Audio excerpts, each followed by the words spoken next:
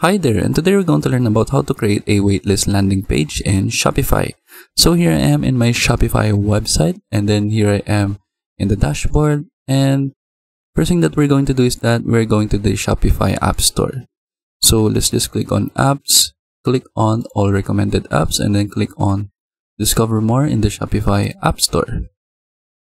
So we'll be redirected to this page right here, and then we can just search for waitlist in the search bar. Then from here, we have a different variety of applications that we can use, but we will use this one, which is the Restock Alert and Waitlist Mini. So click on it, click on Install, and let's just wait for it to load. And then after it has loaded, we can now click on Install. And then we now have our waitlist application installed in our Shopify website. So let's just wait for it to finish loading.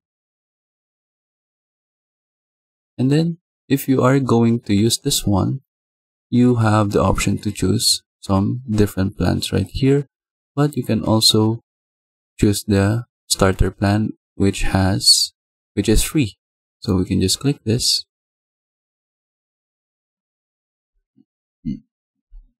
And then from here, you will first enable the application in your Shopify website.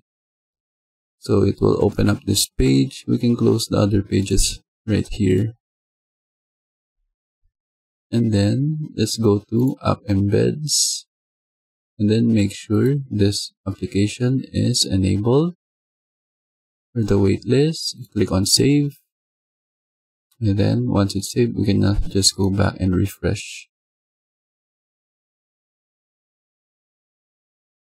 So once it is active, we can now create a waitlist form. So you can also select the tutorial button right here if you want to do it yourself. But we will now proceed to this one, create a restock and waitlist form. So I'll just say like example waitlist.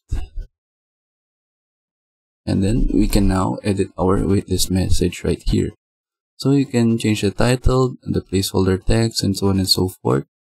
So you can just edit this into your preference.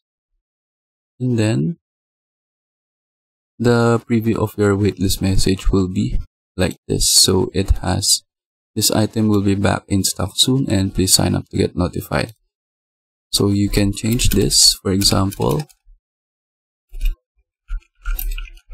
or further.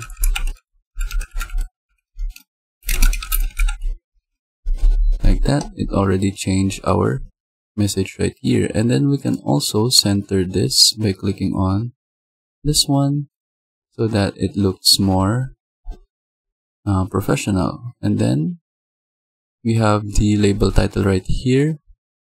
So for example, you can see it will be reflected into this text box label right here. So you can just say email address, and then for the placeholder, enter email address.